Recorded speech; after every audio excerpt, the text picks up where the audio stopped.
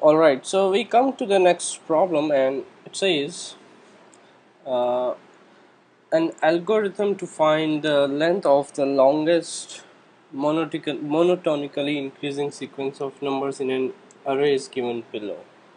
Okay, so we are given an array and we have to find the length of the longest monotonically increasing sequence. And Li, this is Li, denote the length of the longest monotonically increasing sequence starting at index I in the array. Okay, so suppose this is your array. All right. Okay, this is your array. Just it got dirty from here a little bit. Okay, my drawing is horrible. Okay, so this is your array, and like this, so on up till the last element. And what is Li? So suppose this is the ith index out here and there is some element here. So this Li, it denotes the length of the longest monotonically increasing sequence starting at this index I. Alright, so suppose you started this index, you have to find the length of the longest monotonically increasing sequence. So what do we mean by these increasing sequences? Okay, and what do we mean by like find the length of the longest monotonically increasing sequence? Let's first look at this one because we can keep on reading, it's quite big. So suppose you have some sequence like this, okay, 2 and 1 5 7, and then you have 4 and 8. Okay, and suppose this is a sequence and you can say you have stored this in an array. Okay, so this is some array, you have stored it in this array. Okay, uh, so out here, what do I mean by Li? Okay, or L4. Let's say, what do I mean by L4? So what are the indices out here? This is 0, this is 1. Maybe I should use some other color for indices. Maybe, so this is suppose 0, this is 1, this is 2, this is 3, this is 4, and this is 5. So what is L4? So this is 4 out here. So what does L4 means? L4 is the length of the longest monotonically increasing sequence starting at index I. So if I start here, and what is the longest length I can get for an monotonically increasing sequence? So I have 4, the next is 8. Okay, so 8 is greater than 4, so what I can definitely do is I can say that, okay, yeah, this is a monotonically increasing sequence from 4 to 8, and I have to tell for L4, which is 4. So yeah, L4 is 2. That's what I can say. Okay, what about this L3? L3 starts out here, and if I go from L3 to the next, so it doesn't increase. L3 is 7, this in the element at 3 is 7, element at 4 is 4.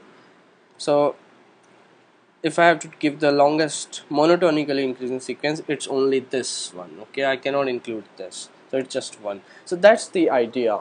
Okay, what is L4 and what is L3 and what is Li in general, and what you have to do, you have to give the longest in this sequence. So without going into the algorithm, you can see that this thing, okay, 157, this is the longest sequence and the length is 3, 157, and then it decreases. Okay, and this is just 2 4 8. So this is just the idea that what you are trying to do, what is your aim, what you are trying to find in this case.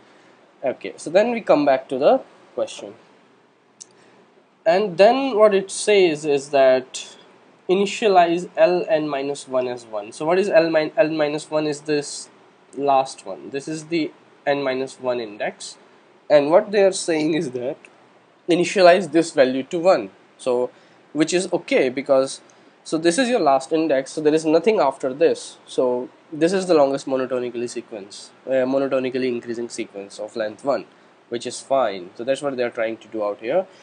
And then what they are saying is that this Li, okay, so this is Li out here, I've written it out here. This upper one is Li is equal to 1 plus Li plus 1 if Ai is, so this is strictly less than Ai plus 1.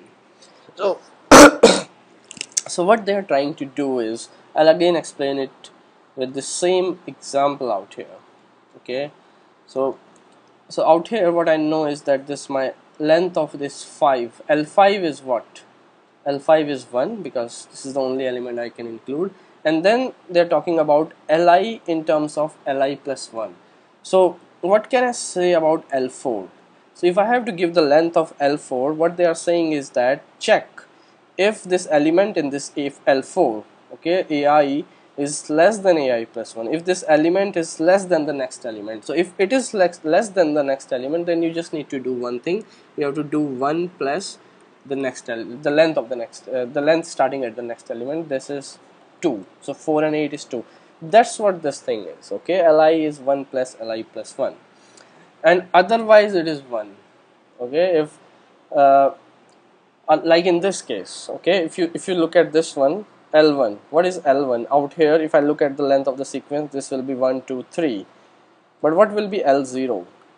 Okay, is this element less than this element? No. Okay, so AI is not less than AI plus 1 out here, so the L0 will be just 1, because I cannot say that my sequence, okay, the longest monotonically increasing sequence from here will go all the way to here. No, it will just stop here because this 2 is less than 1. That's the idea of this thing, okay. And then this way, what this guy is saying, calculate all of these, find L. So start at ln minus 1, start here, and then keep on finding all of these, keep on finding all the LIs for different values of these indices, and then the length of the longest monotonically increasing sequence is the maximum of all these sequences, and then we have to say which of the following is true. That's what we have to answer. It's a long question, and that's what we understand from this question, that this is what is going on. Then they are saying that which of these is true. So whether this algorithm uses a dynamic programming approach, whether it uses a branch and bound approach, or whether it uses the divide and conquer approach. And then it becomes quite simple, okay. So what do you do in divide and conquer? In divide and conquer, you take your input, you divide it into two parts, you apply recursion on those two parts, and when you get the solutions of those two parts, you combine them. So you're definitely not doing this thing out here, okay. It's definitely not divide and conquer. You have recursion out here, but it's not the case that you have two, you're splitting it into two parts. You're not splitting your array in two parts, okay. So it's not divide and conquer, but you do use recursion, okay. So what else?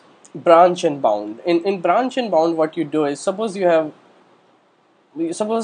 are the possible solutions, okay. Suppose this is the set of possible solutions, and what you do in branch and bound is you bound your solution to something smaller like this, okay, and you throw out all these things outside. You say that these are all useless possibilities. The real possibilities are out here, and then you do enumeration. Then you look for one by one, since you have decreased the size, okay. So it's better than brute force. That's branch and bound, and that's not what you are doing out here. So this leaves you with only one answer, that you are actually trying to implement dynamic programming out here, okay. That's what you are trying to do, because that's only left, and you can see why you are implementing that, because in dynamic programming, if you recall, there are two important things, okay. One is called the optimal substructure. That is one thing, and then you have another thing which is called overlapping sub problem. So optimal substructure is one thing, and overlapping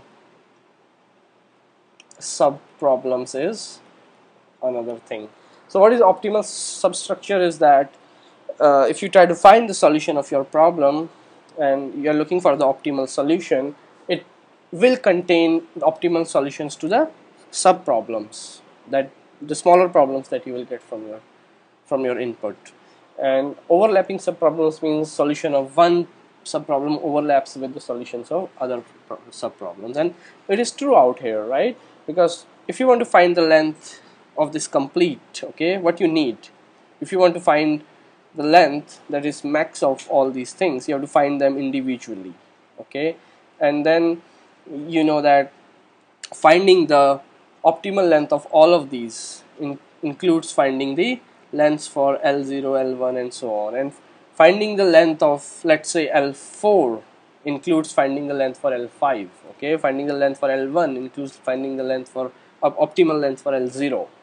And you see that these there is sub overlapping. Okay, and what you do, you don't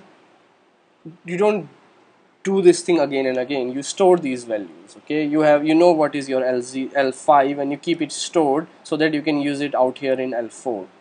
Okay, and that's dynamic programming.